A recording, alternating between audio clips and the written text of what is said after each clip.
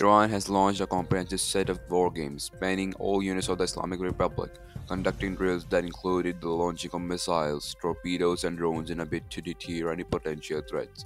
The exercise is a part of an annual series known as Zolfaqar, which kicks off this year on Sunday in southern Iran, near the mount on the Persian Gulf. Among the array of the missiles fired as the exercise reaches second day on Monday, where Qadir, and Nasser anti-ship missiles, along with anti-warcraft systems such as the 15 Cordal and Masad undersea submarines, Aris, Tariq, and Aris Qadir fired Faljar torpedoes at mock targets. Iran also employed the use of loitering munitions, commonly known as the suicide drones, to take out simulated enemies.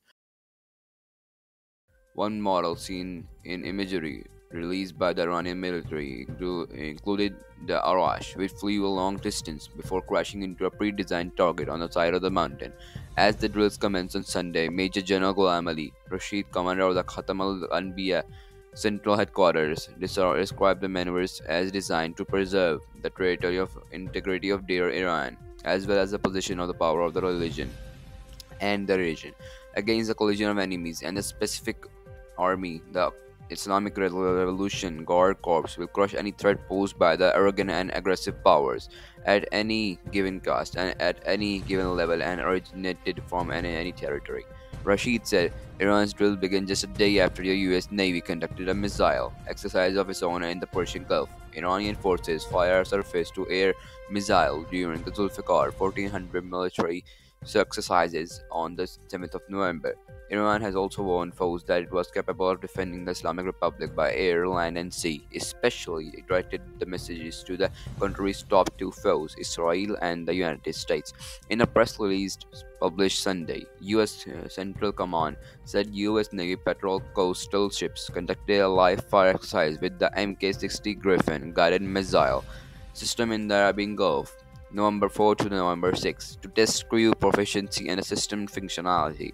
The US military often uses the term Arabian Gulf to describe the region more commonly known as internationally as the Persian Gulf, due to links between the Pentagon and the Arabian Peninsula, states that host the US forces, as well as the greater dispute that exists between the Washington and Tehran.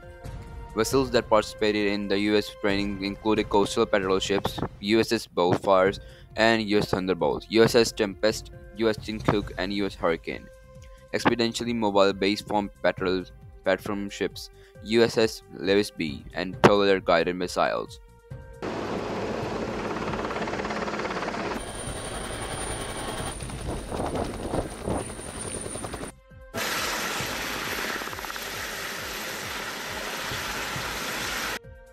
Days earlier, the Iran's Revolutionary Guard released a footage of tense encounter that took place a week prior between the elite branch's naval forces and the U.S. Fifth Fleet.